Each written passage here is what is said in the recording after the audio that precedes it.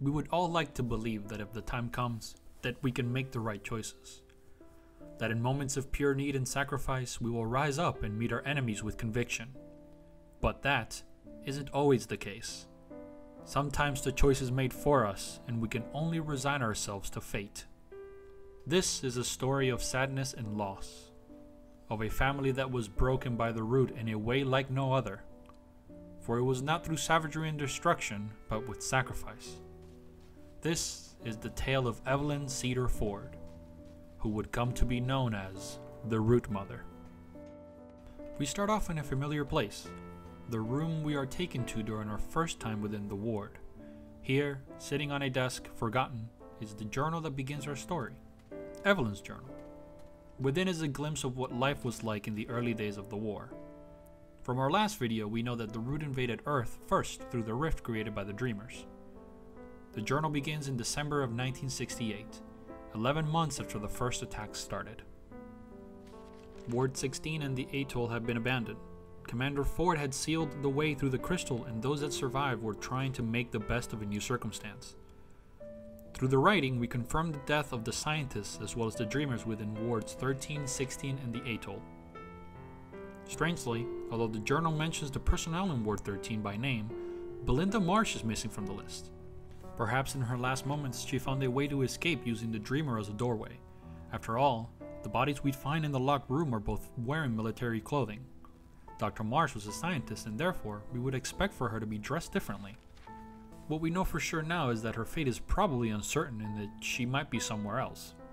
We do learn more about the invasion itself. It seems that the Root attacked Earth as a whole the moment they came through. Most of civilization across the planet was taken by surprise and overrun within days. This is something we will address at a later date with more detail, but I think it's safe to say that there were more Dreamers out in the world than just those inside the wards. More importantly, these notes are the first mention of the strange abilities that Evelyn manifested in her life. In many parts of her writing, she mentions having prophetic dreams that relate to real dangers in the world. She talks about a connection that she feels with the Root, how she can see through their eyes and feel their emotions as if they were her own. However, as we come to learn, this ability has been with her for some time and extends to more than just the Root. In one of her entries, she writes, August 12th, 1969. Had another Root dream last night. This one was different. Real. They were waiting for us, in my dream, near the hotel courtyard where we've been growing food. I told Ford about it, and I thought he'd dismiss it. God knows my CO did that often enough. But he said it was worth checking out. Good thing, too, because they were there waiting. We fought them off because of my dream. Evelyn was a lieutenant in the army before she joined the War 13 project and the war began. This means her dreams and abilities predate the Root themselves, though she was ignored in the past by those in command. How awful must it have been to be able to see terrible events occurring but not having the power to stop them, to feel so helpless. We also see the beginnings of a romantic relationship with Ford, the founder. In this dire time, they seem to have found each other, and though their personalities differed greatly, they made each other stronger. And so, a relationship blossomed from that, and even though it was Evelyn who originally asked him out, Ford's feelings for her were mutual. How they fell in love in a time where such a thing seemed ridiculous. How they married and brought about a child into the world, Nadine, as a rebellious act against the darkness that attacked them every day.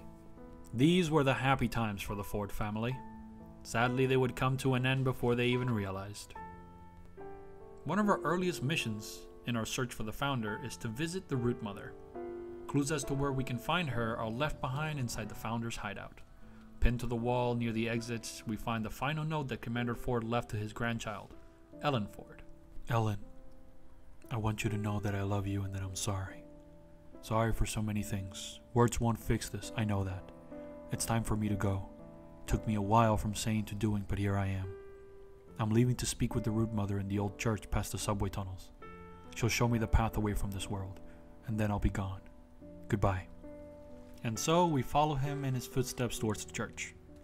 Inside we find an overgrown root system that centers on an old and frail form, a humanoid figure wrapped by vines and roots. She calls us forth and we learn that she is the Root Mother, one who holds knowledge of much of the world as well as the Root themselves. So, another seeks the Root's color.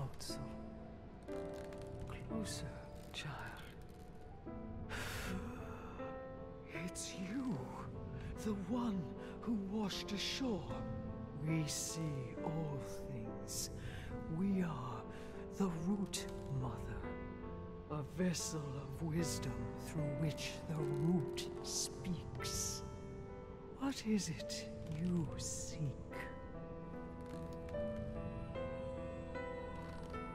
The storm, the shield, the cloak that conceals the inevitable end.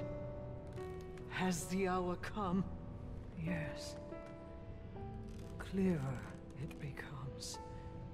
You seek to end the root, but the path is hidden.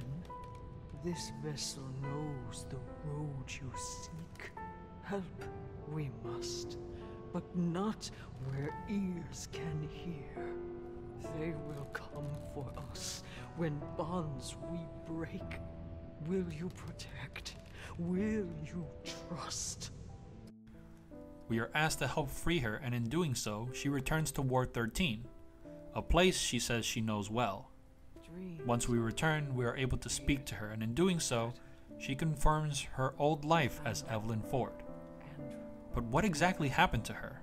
How did she come to be this amalgamation of human and root?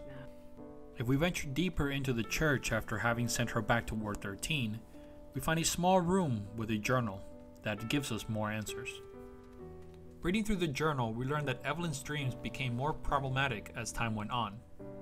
The role as one of the leaders and her family seemed to take a toll on her. The first entry here is not until March of 1973, 2 years after the birth of Nadine. It looks like her connection to the root grew in strength in that time. Her dreams became more vivid and emotionally charged. She described feeling the pleasure of killing as a root, hunting with them and feeling their emotions even more strongly than before. The connection became so strong that she was actively, if unintentionally, helping them attack other humans. This was something that she despised herself for and that we can see taking a toll on her mind over time. Having to watch friends and fellow humans being slaughtered, being a part of the event itself, and taking joy in it riddled her with guilt. She speaks of often waking up from her sleep crying or screaming in the night. With Nadine getting older, now reaching the age of 5, Evelyn decided to hide the journal away. Her next entry isn't until 1988, where she dreams of a towering behemoth form growing from the ground and destroying everything in its path. This was something she knew could not be stopped. Her connection showed the pure destructive force of the behemoth. She also knew, through her link, that it was coming towards those she loved. Evelyn had realized that the connection she had worked both ways. She could see and be a part of the root, but the opposite was also true. They knew her. They knew where she was hiding, and they were coming for her. So she took it upon herself to stop that threat. Being linked to the root, with her connection strengthening each day, Evelyn found that she could speak to them in her waking hours as well, and that they wanted to speak to her. She tested this theory on a devil, sending all of her emotions and will upon the creature as it tried to attack her. To her surprise, it stopped, and she realized that she could control not only it, but all the roots that were connected around. As the behemoth entered the city, growing ever closer to the hideout, Evelyn made the only choice she could. In order to protect her home, her family, and those she led, she left them all behind. January 5th, 1989. It's in the city. It's coming right for us. I'm going to the old church. The root's thick there. I gotta go before Andrew wakes up or he'll stop me. Andrew and Nadine, if you ever read this, I hope you understand how much I love you. As crazy as I've been these years, seeing the root, feeling them, I'm still and always Evelyn Cedar Ford, your wife, your mother, and a founder of Ward 13. I will do anything if it means you'll live. They have to be stopped. Nothing else matters. Even if I have to become one of them, it'll work. I know it will. I can hide the ward from them, push them some other way, confuse them. But I don't know what will happen to me. I guess if you're reading this, then it worked. You're alive. It will all have been worth it. I love you, Nadine. I love you, Andrew. And I'm sorry. This is the secret of the Root Mother, one that we are now meant to keep as well. If we return to her after reading the notes, we get new questions to ask her.